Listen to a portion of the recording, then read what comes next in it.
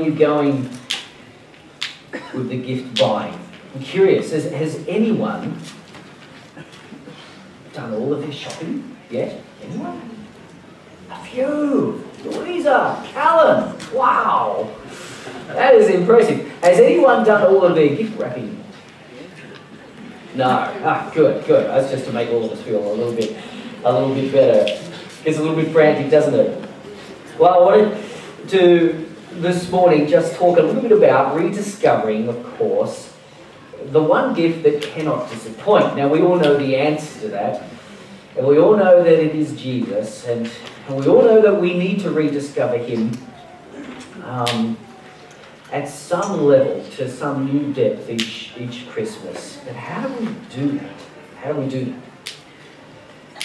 One of the things about gift wrapping, and I happen to be the wrapper in our family. I mean, not the wrapper, but the wrapper. I happen to be the gift wrapper in our family. I just kind of get how it all folds and so forth. And one thing that I know is that when you've got a really special gift, not the stocking fillers, don't worry about the stocking. When you got a really special gift, you want to wrap it nicely, don't you? That's when you sort of look at the different papers that you've got. You've got some left over from last year. You've got those crinkly ones which were on special, and now you realise why. And then you've got actually some nicer rolls of paper there as well, with a little bit of gold colouring in them. And when you've got a special gift, I don't know about you, but that's the one I go for. I kind of feel like, well, this gift needs to be wrapped very, very, very, very nicely. It's a special gift. It's going to have special wrapping.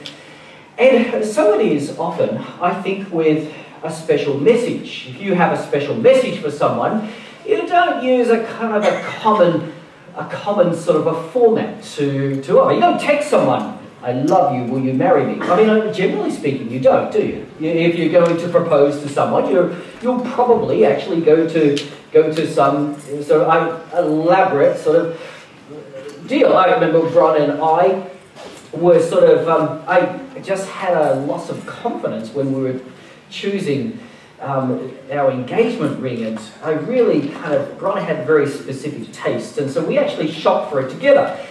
And I remember standing outside the shop, we had it, and there was no surprise, there was no way of hiding it. I know people who do this while parachuting and things like this, but I hadn't come up with that plan. I just knew that standing outside the shop in the shopping mall was not the place. This was a special question, it was a special message, and we had to go somewhere special for it. So we went up to the Kangaroo Ground Fire Tower and sat on the hillside there and gazed out at the countryside, and that was the place. But a special message needs to somehow come through a special messenger. And that would be, I guess, the best explanation that I can think of for the presence of Gabriel in the lives suddenly of Zechariah and Mary.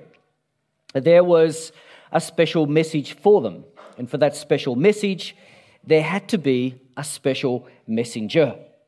And God chose perhaps the best known angel in all of Scripture, Gabriel, and we'll learn a little bit more later about the significance of that. He chose Gabriel to be the messenger. Throughout the Old Testament, Gabriel had some pretty spectacular messages to bring to God's people before. They would have to deal with the rise and the fall of nations. And now he appears to Zechariah and to Mary. He was a special messenger because he had a very, very special message. When we get a word from God, we need to recognize that it is a very, very special thing indeed. A word from God is a special thing. Now, in the opening chapter of Luke chapter 1, we have these two stories, and there are certain similarities between them. Zechariah and Mary, both of them have a visit from the angel Gabriel. Both of them are receiving a word from God. Both of them will hear a word from God that has to do with conceiving a child. Of course, the miracle for Zechariah and Elizabeth is that they are elderly, and they certainly weren't expecting this. The miracle for Mary is, well, it is quite something. There is no father in order to conceive a child. That is really going to take a miracle. And yet many have, as they've looked at the contrast of these two stories, puzzled over the fact that both of them had a question for Gabriel, and yet Zechariah seems to get a little bit of a raw deal here. Now, I'm not sure if you remember the stories, but after Gabriel informs Zechariah that you and Elizabeth are going to have a child, he asks the question, thinking about their age, how can I be sure of this? I mean, we're quite old. And to that, he receives from Gabriel a rebuke and a sign, actually, which I think is, losing his voice for 9 months, I think actually is more of a sign than it is some sort of punishment. But now Mary also has a question. Gabriel appears to her, and her question is, well, how can this be, seeing as I'm a virgin? But instead of Mary receiving a rebuke, she actually receives a reassurance. It's okay, got this covered. The Spirit of God, the Holy One, is going to literally, the wording in the Greek is to overshadow you.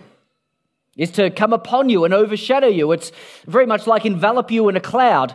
The sense here is, don't worry about this. You're worried about how you and normally, humanly speaking, a male are going to come together to conceive a child.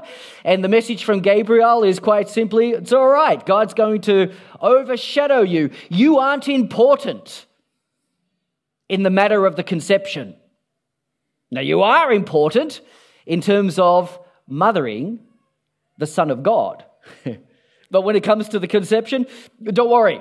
God's going to overshadow you. You're not even in that picture, as it were, because this is going to be a miracle from God. And it's a wonderful reassurance. But why? Why the difference? Why does Zechariah's question receive a rebuke, and why does Mary's question receive this lovely, gentle reassurance, as it appears to be? It seems, doesn't it, at least on the surface, a little bit impartial. But I wonder if we can understand this way. Mary's question, on the one hand, is really about the practicalities. Well, how will this be? Because, obviously I'm a virgin, I have no husband. Practically speaking, this is impossible. How is this going to work? The details. And perhaps a reasonable question. Zechariah's question is framed just a little bit differently. His question is, how can I be sure about this? It seems to go just beyond, it dips just beyond the acceptable into the unacceptable realm of disbelief. Here, Zechariah is questioning the veracity of the message that he's just received. Is this true or not? How can I actually be sure? Yes, he's concerned about the practicalities, the details as well. He and Elizabeth are old. Really, humanly speaking, they probably say that they're past that time where they could normally expect to conceive a child. But his question, as I say, dips just below the reasonable request for more information and details to that realm in which he's now really bringing into question the truth of the declaration or the message that has just been given. One of the things that most of us as kids, don't we, become masters of is guessing what's under the tree. And we have years to study this, years to actually map it out. I recall on one occasion as we did the normal Hunt family tradition and packed the car full of our gifts for the rest of the extended family, drove off to Uncle Bill's and Auntie Marion's place, and there we unloaded the presents and slowly under the tree. And of course, as a kid, you take note of this. It just fills up. It was probably pretty ridiculous, actually, thinking back to it. But the whole of the base of the tree is just filled with these colourful presents. And then finally comes that moment on Christmas Day where, somebody is handing them out, and usually they were. One of the adults would do it because they could get the names right. Nothing worse than Billy opening Betty's present or something like that. And so the presents would be handed out, and perhaps As would often happen, one of your siblings actually got the first gift from under the tree. And it was a ripper. I mean, sometimes, aunts and uncles, sometimes they can land it, sometimes they don't. But all of a sudden, one of your brothers or your sisters is opening a present and it is amazing. You think, oh, I wish I had that. But you study the wrapping paper. And you know that particular side of the family is using that roll of wrapping paper this Christmas. So, you know what? If there's another one under there that sort of has the same wrapping paper, you can well expect that it's also going to be a ripper of a present. And 9 times out of 10, that math worked and it didn't disappoint. Out would come another one from that same part of the family, and you're kind of thinking, whoa, if Gav got that, imagine what's in store for me. And you would anticipate something good because of the way that it was wrapped. Simply put, special message comes through a special messenger. Mary recognized the wrapping, and Zechariah didn't. Mary recognized that she was in the presence of Gabriel, an angel, like a special messenger. I can believe the message that he brings to me. The details have me a little bit baffled, but the message itself, the essence of it, its veracity, the truth of it, I can believe that. Zechariah, just for that split second, was puzzling, and maybe there were many things running through his mind, his duties as a priest, whatever it might be, but in that moment, he didn't see the wrapping. It's not a big deal. God is still very gentle with him, and to be quite honest, I'm thankful for his question because we have an amazing little insight here. Zechariah didn't quite recognize the wrapping. He didn't realize that when Gabriel comes to speak from God, you can trust it. You don't have to ask how you can be sure. You don't, really. This is Gabriel. But he does, and I'm thankful that he does, in one sense, because the answer has helped us to understand something about God. Gabriel realizes that Zechariah needs a bit of a nudge and a bit of a prompt. He's going to need some help with this. He needs to understand that if a special messenger appears, then it is going to actually be a special message. When God speaks, when the word of God comes to us, we need to trust that it is going to be special. In fairness to Zechariah, can't we sometimes miss that as well? Aren't we sometimes guilty of wondering on a given Sunday if it's busy enough, or we're just really, really tired, or whatever it might be? Doesn't the question, if you're not the pastor of the church, run through your mind, I wonder if God would just want us to stay at home today. He's got nothing particularly special in store for us at church. Does that question ever run through your mind? It's a little survey I've always been wanting to do. But can we arrive on a Sunday morning or night? Can we arrive here knowing that somebody is going to open the Word of God and put our trust a little bit too much in the preacher and forget that this book is an amazing book? Think about the presenter, but forget the authorship. Think about who it is that's going to be speaking today, and, does their style particularly appeal to me or not? Hey, I did doctoral subjects in homiletics. I love studying preaching. I have listened to most of the big name speakers that you might find on a podcast at some time or another, studying the techniques and looking at how it goes. And you know what? I know that there are some who just instantly appeal to me and some who don't. I know that there are some who can grab my attention and some that can put me to sleep. I know that there are some who every time I expect and anticipate that I'm going to hear from God, and some that, ho-hum, I don't. And then what am I doing at that very moment? I'm showing that my faith is in a man not the author of God's word. What do I need to do? I've got to come back and I've got to remember the authorship, and I've got to remember that God uses donkeys. I've got to remember, hey, he does it with me every week. So I've got to remember that this thing is much bigger than a person. But we can be guilty sometimes of forgetting that the Word of God is a very, very special thing. And we should anticipate that when the Word of God speaks to us, things are going to change. Things are going to happen.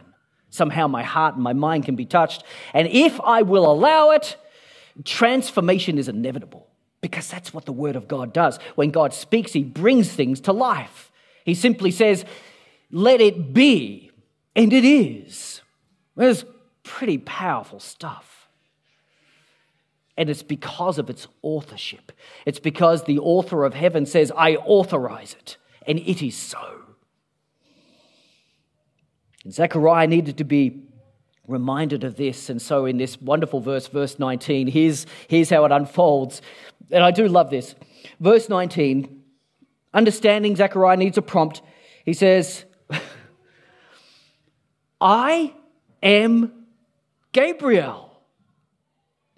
I stand in the presence of God, and I have been sent to speak to you and to tell you this good news.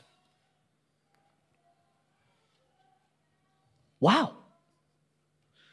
What a reminder. I can imagine Zechariah just, oh yeah, I'm sorry, my bad, I forgot. Gabriel, wow, I am Gabriel. I stand in the presence of God. And we can quickly overlook that. We can miss the importance of that.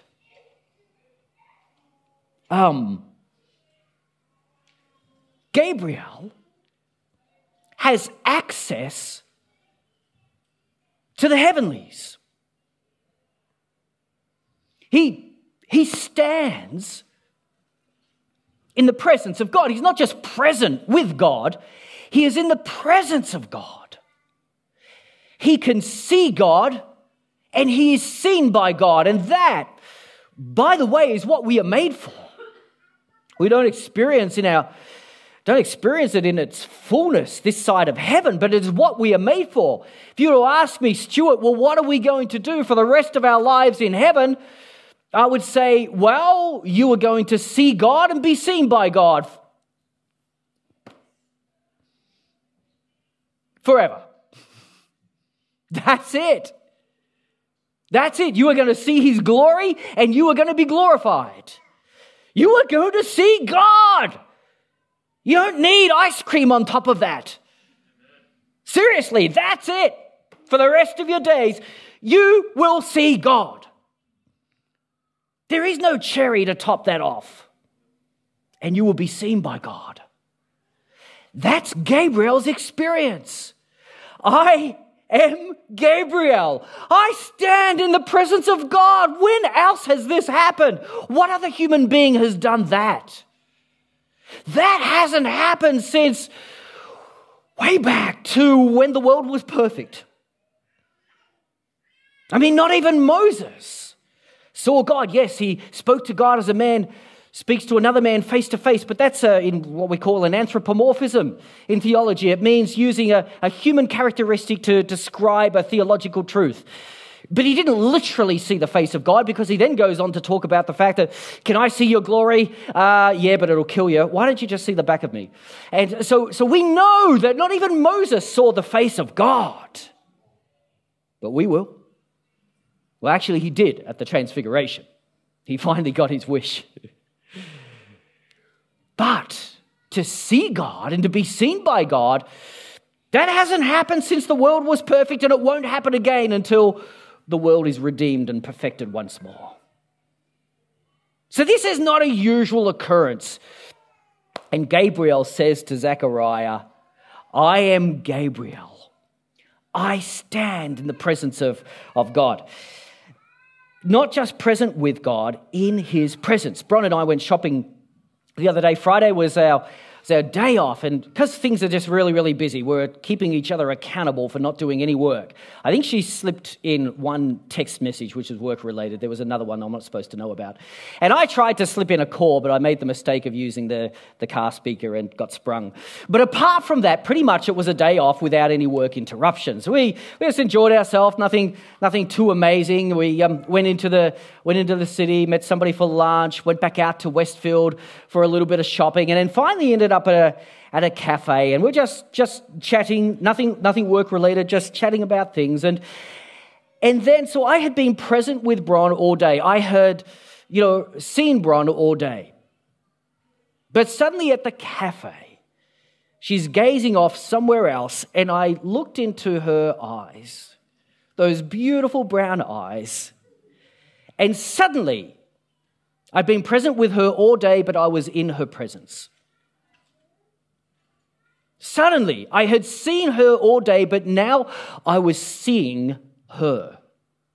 You know those moments? Gabriel was in the presence of God. Not just present, in God's presence. And he didn't just see God, he was seeing God intimately, looking through the window of God into his very being.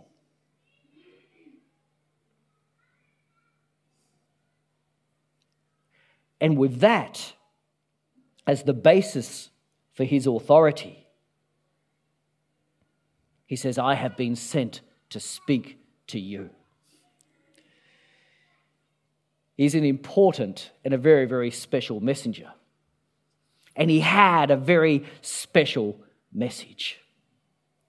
A word from God, it's a very, very special thing. When God speaks, we are drawn intimately into his presence. It's a very special thing. And then the second thing we know about a message from God, a word from God, is through the final reassurance that Gabriel gives to Zechariah and Mary. He reassures both of them, but he finishes off with Zechariah in verse 20 by saying this: I have come to you with this message to speak to you, to tell you this good news, and now you'll be silent and not able to speak until the day this happens, because you did not believe my words. But then this is what he says about a word from God, which will come true at their appointed time. Whether Zechariah believes it or not, it will come true at the appointed time. This is like a word from God is like a cruise missile. It's inevitable.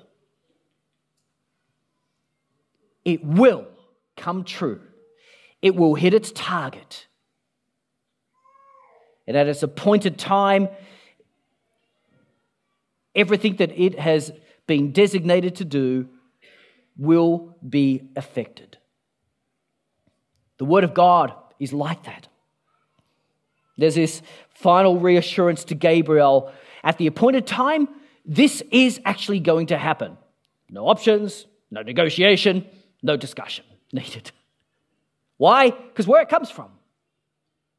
This has been authorized by God. God has spoken. Let it be. And it will. You can be absolutely sure of that. With Mary, there is a similar reassurance as well. Kind of a cruise missile reassurance. To Mary, Gabriel says this in verse 37. No word from God will ever fail. No word from God will ever fail. To Zechariah, it will be at the appointed time. To Mary, no word from God will ever fail. It just can't, it won't, it doesn't. It comes from God. It will be. It is. It's the surest thing that you could possibly believe in. No word from God can ever fail. Well, we have a book filled with promises here.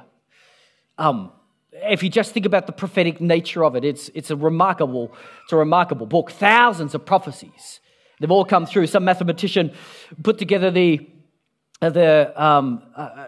probability of just a few of the various prophecies throughout Scripture which foretell certain events coming true.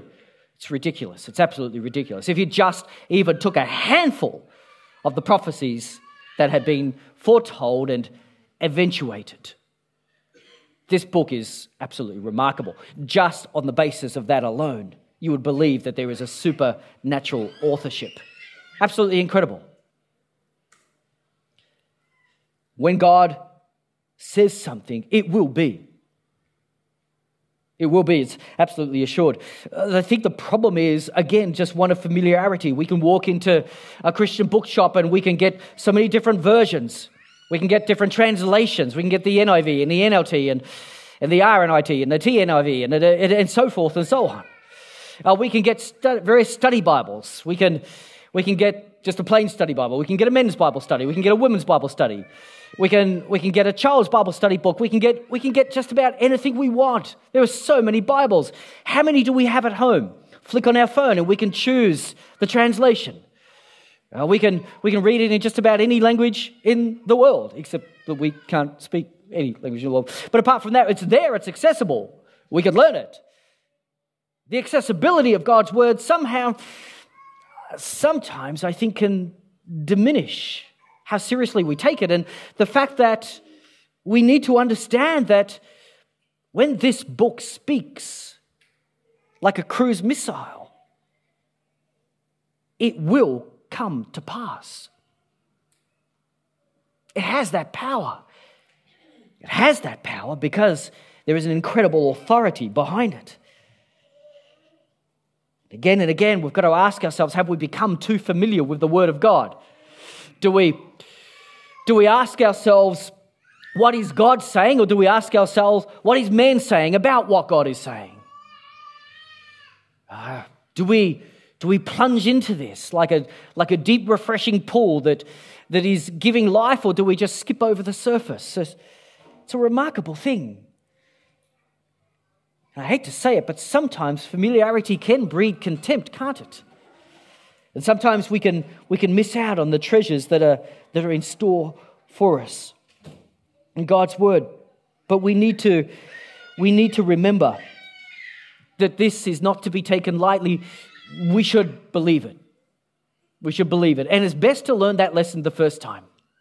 And many years ago, we were on board the Doulos, and we on one occasion we were in a port in South Africa. Now, the director of the ship at that particular time, Francois Vosloo, he came from South Africa, and he had a van which he was taking. He was going to drive from one city to another, and he had the van. Somebody who was borrowing it delivered it to the port, and from it was just a red Volkswagen van, Caravel, nice, but it sort of didn't strike me as odd.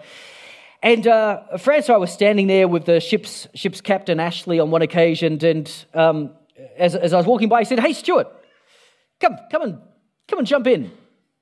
And I thought, I sat in vans before, I don't know what's particularly important about this one, but he said, come and jump in the driver's seat. So I jump up into the driver's seat, and I'm sitting there, and he says, "What do you think?" And I said, "Oh, well, it's nice." And then all of a sudden, a jolt of electricity ran through my body as Francois pressed a little security device that he had a couple of meters away. It's called a jolt seat.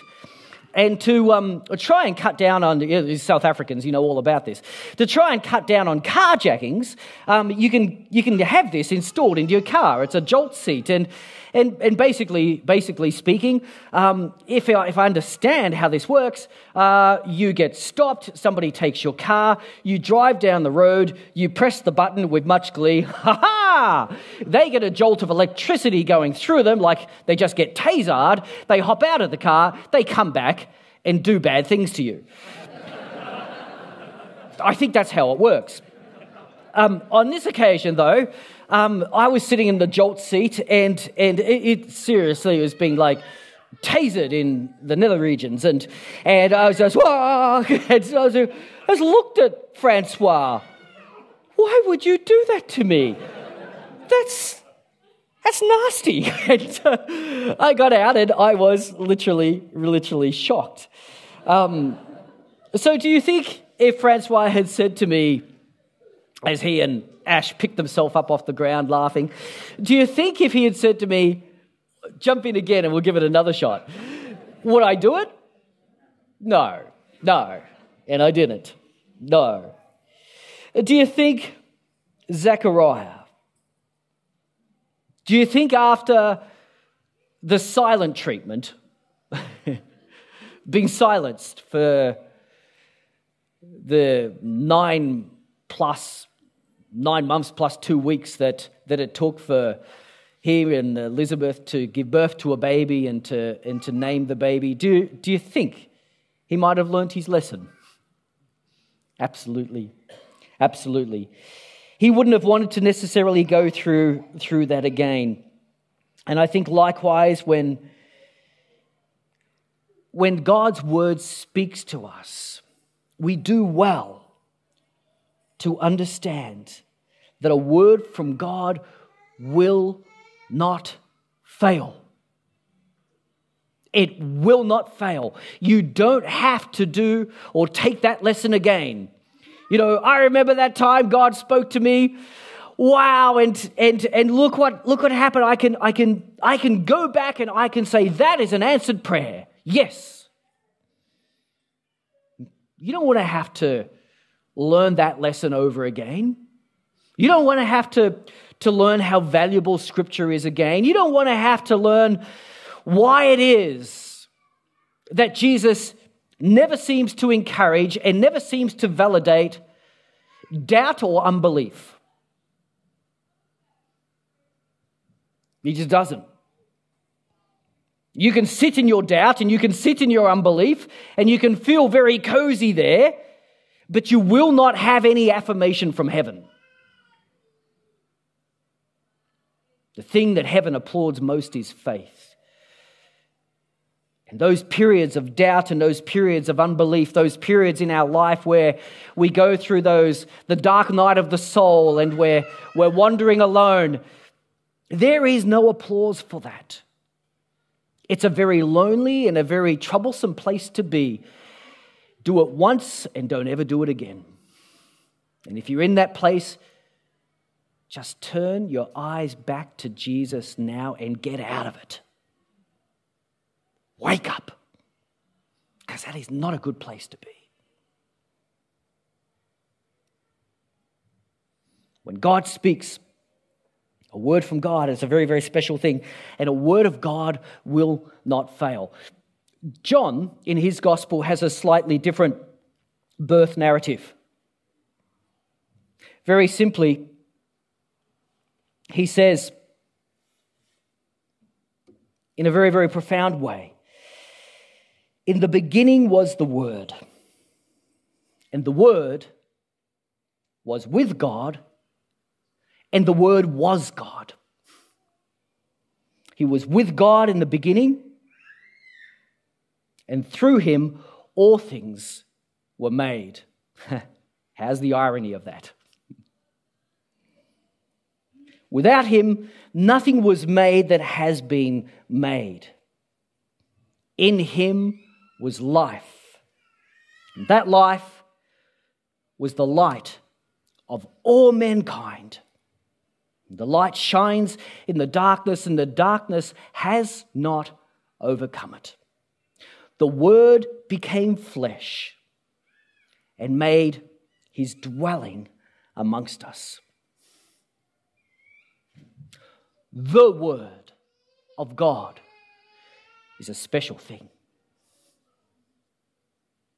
And then John goes on very quickly in chapter 1, moving from the birth narrative per se to the purpose of Christ.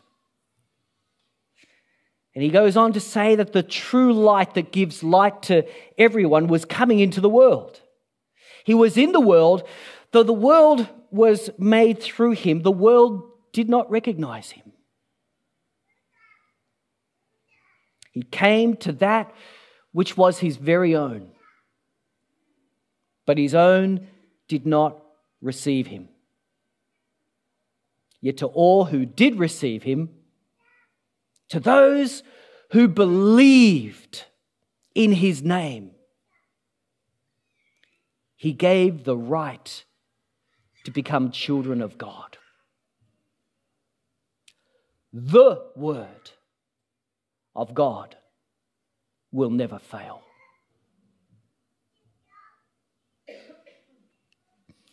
We celebrate that by remembering two elements. The bread, which can remind us the Word became flesh. And the wine that can remind us that he bore our sins upon the cross and gave us the right to become children of God. And the Word of God never disappoints. He never fails.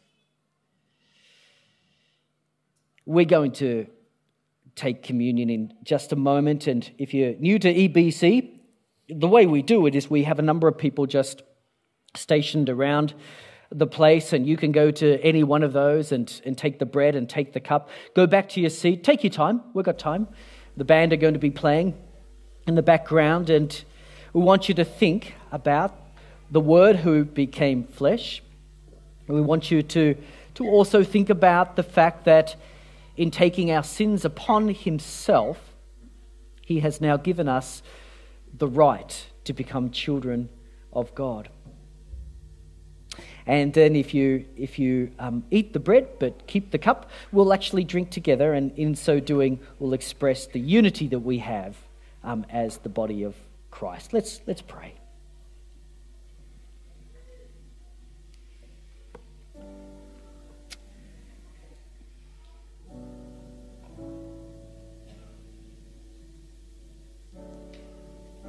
This Christmas season,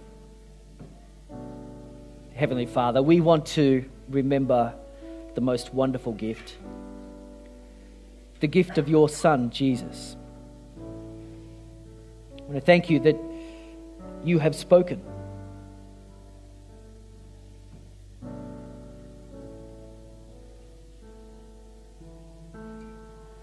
A word from God is a special thing.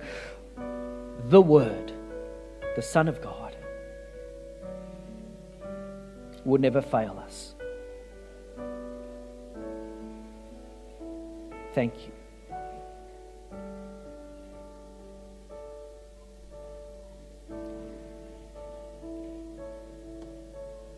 As we're thinking about a baby in a manger, it feels a little odd to hold symbols of bread and wine, symbols of a horrific death.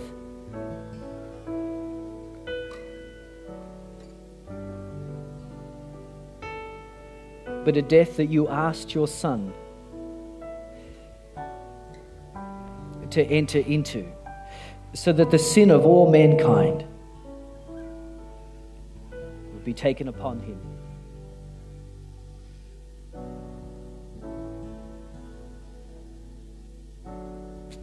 As we contemplate these symbols, Lord, we want to thank you once more for your broken body and your shed blood.